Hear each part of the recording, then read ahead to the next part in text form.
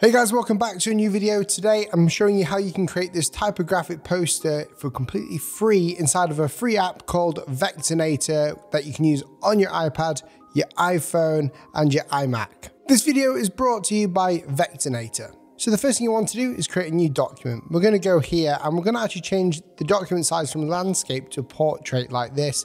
And I'm going to choose A4 as this is my most normal size of paper. The next thing we want to do is go ahead and go to the settings toggle up here and make sure we turn off rulers and have your grid at perpendicular with a grid spacing of 10 millimeters. This will give us a nice grid to work with in our typographic poster. The next step, I'm going to go ahead to my layers and I'm going to rename this one as background, and it should just pop up at the bottom here. There we go. And this is my background layer. What we're going to do is create a color by just selecting the rectangle tool. We're going to go from the top here and sort of come all the way down and then just fit this sort of in the canvas. Go to style and we're going to choose a nice red. So I'm going to choose like a red like this. Go back to your layers and go ahead and toggle that to lock. Now when you lock it, you'll notice that you can't actually move it. You can't select it, which is a good thing, and that's what we want. Now you might not be able to see very well, but there are actual grid lines here. And this is what's going to help me guide my work and keep everything consistent. And because we're creating a relatively simple poster today, it's relatively effective as well. We're going to be using these grid lines to keep everything consistent. The next thing we're going to do is create some text. What we need to do is create a new layer. So we're just going to go ahead and press new layer up here. This is going to be our text layer. What we're going to do is going to use the type tool here and we're going to drag out like so, relatively large. And I'm going to, with full caps, write stay. And then I'm going to get rid of my rulers and I'm going to select this. You might not be able to see it. So we're going to go over to the style and change this to white. I'm even going to go to the style as well and show you the sizing and the tracking and the kerning. So I'm going to bring the tracking and the kerning where I need it to be. And we can edit this later if we need to. But this is where I want to be. I want to have it sort of here. Now I'm using a font called Poppins and it's Poppins Bold. And what you can do to get a font that you like is in Vectornator, you can actually import them. Go to the settings tab when you're first in Vectornator and press font library. And you can download anything from your iCloud into here as a font. Now this type, I want to actually change it to extra bold because this is like the main thing that we want people to see. Now the cool thing about Vectornator is that we can actually duplicate this all the way down. Go to this tab here and you'll see this little button. When you press that and it's highlighted, whenever you move this, it's going to create another copy. So what we're going to do is going to move it down and then put our finger on the screen, which will constrain the move. And then where we go, we've got that. Then what we want to do is double click, go ahead, go to the start and write home, keeping it in caps as well. And you can write anything or create anything like this. Now, when you get this sort of situation happening here, it means that your text box is a bit too small. So go ahead and just bring it out ever so slightly. We're going to repeat the process by pressing this button, dragging this down, which duplicates it. And then we're going to go ahead, turn it off, and I'm going to make this a bit smaller. And we're going to do that later actually, because we don't need it to be that tall. We're going to write here, save in full caps again. Everything's going to be in full cap here. But what we want to do is make this smaller. But when we try to make it smaller, it's going to do all these strange things that we don't want it to do. So instead of that, we're going to go to the format bit up here for the stylizing. Let's bring the size down. And what we can actually do as well, because now we've got a huge text box, we can press this button, fit bounds to text size, which will fit them in so you don't have to worry about hitting it too much. And what we're going to do is actually take this text box here and move it all the way to the edge so I can double click in and press save lives.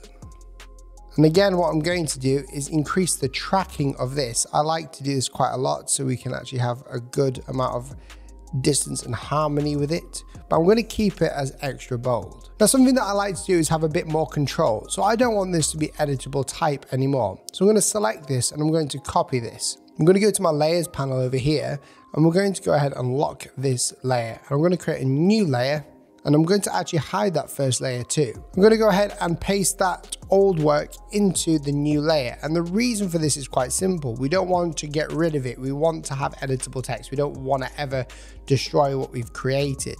And because we're going to be making it into an actual shape object, not a text object, we're copying it back in. What we then want to do is make sure we select stay, and we're going to go ahead and find something called create outlines from text under the path options. And we're going to do this for all of them. Now, when we do that, you'll see that they're all singular shapes, and we don't really want that. We want to be able to still transform them all the way when we select them. So we want to go ahead and select the whole word. And when we do that, we go up to the arrange option, press group. And we're going to do this for all of these. Group. And for lives, I'm going to do as well. For save, I'm going to do it. And it's going to group those objects. For lives, I'm going to move it out here ever so slightly, like so.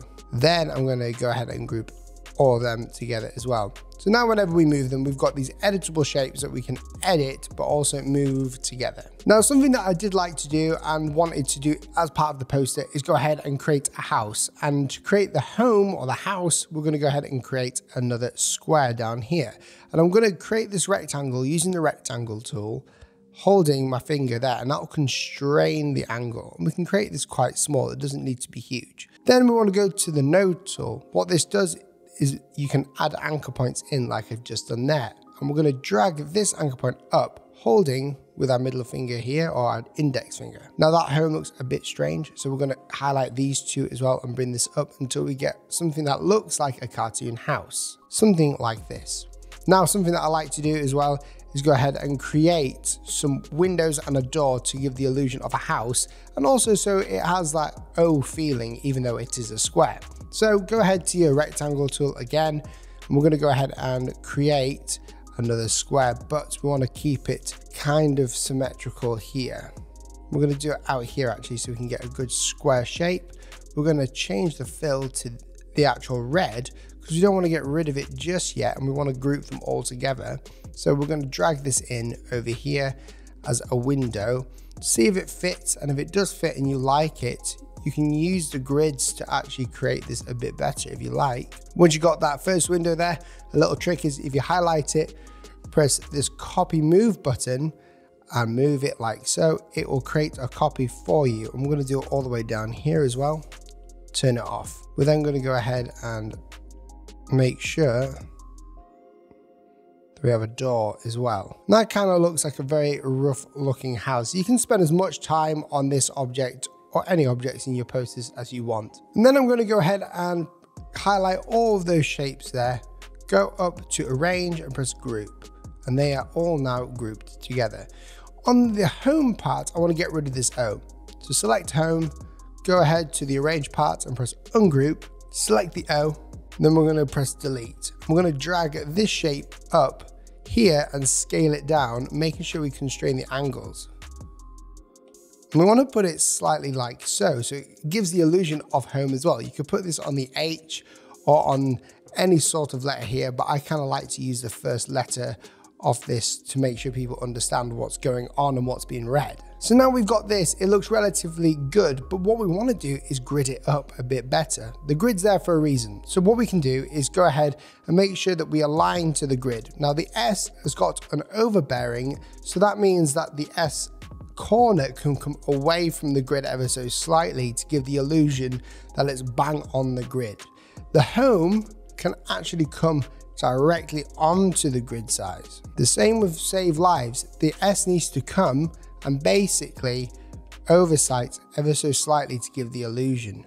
And now as you can see, it looks like everything is on the same side. And if it doesn't, just move the S slightly back and see what you get with that. And I kind of like this. I'm just going to move the home up ever so slightly and the save lives slightly. If you want to, you can use this button at the bottom to move things up very precisely. Now the next part of this is basically more information, but what you can do is if you select an object, it will remember the color that is on the object itself, and we can go ahead and create a divider line. These are really useful for like dividing information, but what we want to do is make sure it fits to the grid of where things start and end. That's the great thing about grids. Go ahead and select it if it's a bit too thick and just bring it in ever so slightly. Now for the other information that we want to input into here, it's important that we have some contrast. So make sure you're zooming in and out to make sure that everything is working correctly and everything is in the right sort of space and area. And we can go ahead and change this later. We just want to get all what's known as the components out first, so we get all the information out on this poster. So what I want to do is put some other bits of information in. And what I want to write is basically clean hands, help others and be kind as some sort of nice thing that we can do. So I'm going to go ahead to my text tool again, and I'm just going to create a text box. Again in full caps, I'm just going to write clean hands. Now the difference between this and what we've been doing before is that we need to make sure that there is contrast. So we do this by skipping a weight in the typography.